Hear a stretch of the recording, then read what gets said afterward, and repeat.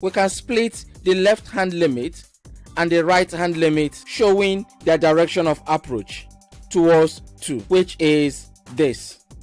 The negative here indicates the direction of approach from the left, like this, towards 2, while the positive indicates the direction of approach from the right towards 2 when seen on the number line.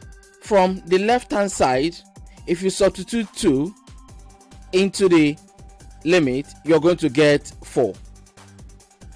Likewise, from the right hand side, if you substitute 2, you're going to get 4. The left hand limit and the right hand limit are equal.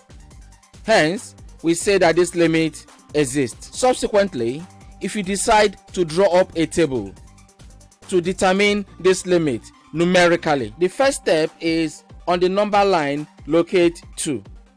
Next, locate the middle of the table and write 2. Next, go a bit off from 2 towards the right and you will generate these values. Next, go a bit off 2 towards the left and you will generate these values.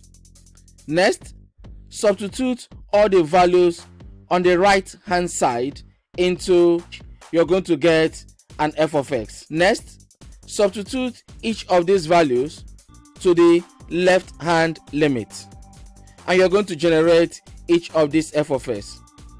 You can see from the table, as you approach 2 from the left, you are tending towards 4. Likewise, as you approach 2 from the right, you are tending towards 4. That's why we concluded that the limit is 4, which exists, which is same as we tested earlier.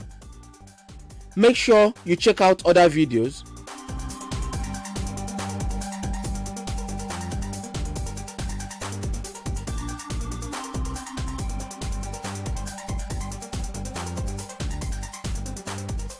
in Precalculus.